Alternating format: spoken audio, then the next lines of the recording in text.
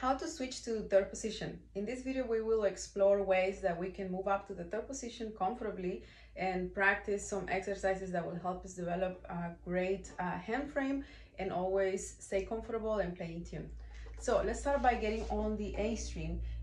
You're gonna play first finger and a third finger in first position. We're still in first position. So we're gonna go and play, let's say we're in D major. So you're gonna play open A, then B, first finger, then third finger D.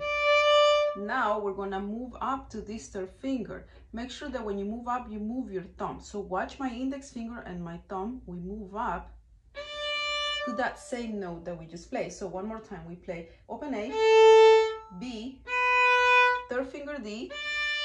Now release fingers a little bit, still touch the strings, but just release, including the thumb, move up, keep the hand frame and play first finger. And that's how we switch up to third position. Now it's important to keep in mind that when we are in third position, we want to keep that hand frame set up so that it's easy for us to find the notes whenever we're playing anything, you know, that if you want to learn any songs. So up in the third position, once you get there, I will advise you maybe start practicing your D major scale so that hand frame will look this way. First finger is D, E, F sharp, fourth finger G, and now we get this hand frame. Notice we get a whole step, and then half step at the end. Now it's exactly the same fingering moving up to the E string. So the next note is A, B, second finger whole step, C sharp whole step, and D half step. So it's exactly the same. So that's very helpful, you know.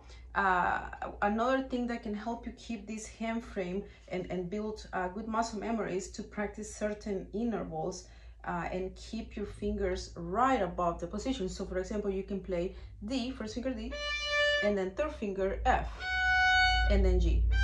That's a good way to build that hand frame and have that great muscle memory. So one more time, you play D. Look where my third finger is at, right above its position, so that when I place it, it's right there in the right place. So D, F sharp, and G. Now on the E string, A, C sharp, and D. And now you know what your hand frame is supposed to look like in the third position.